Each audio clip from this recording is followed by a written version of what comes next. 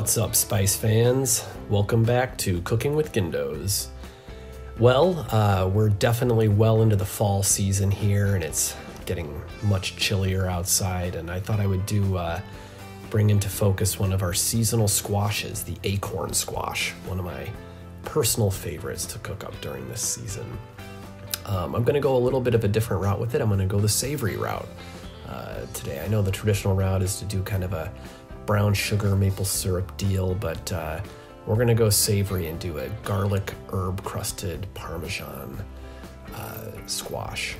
You start by melting your butter and sauteing your minced garlic and shallot, and then of course you're going to add our classic Gindo's original, our Louisiana style sauce, the habanero heat with the red bell, and our red Alea sea salt that we use in this one really brings the flavor together nicely for the squash dish.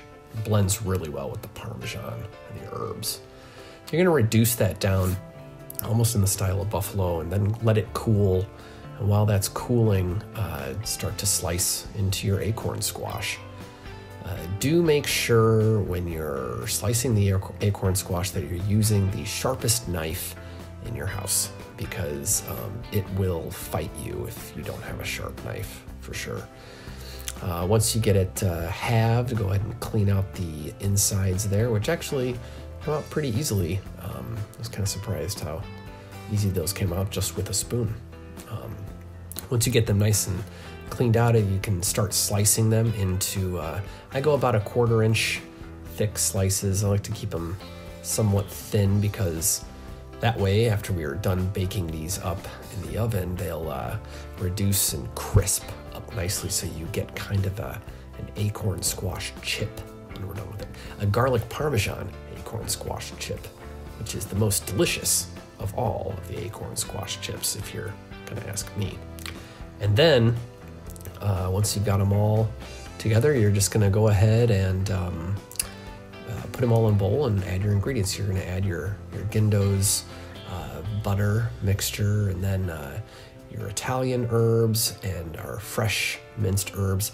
The minced herbs I used in this recipe were fresh minced rosemary, thyme, and parsley, I believe. Parmesan cheese. You're going to toss it all together. And once you get them all kind of nice and evenly mixed there, kind of space them out nicely on your baking sheet. You'll want to have your oven preheated to 350 degrees.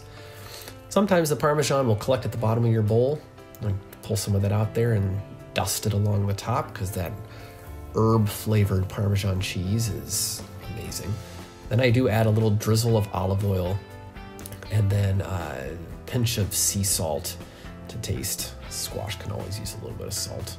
And if you have any Parmesan cheese left over, dust the top of it. I mean, why not, right? You may as well. After that's all prepped, it's going to be time to pop these babies in the oven. You're going to bake them at 350 for about 25 minutes until they come out golden brown. Acorn squash, you guys, enjoy.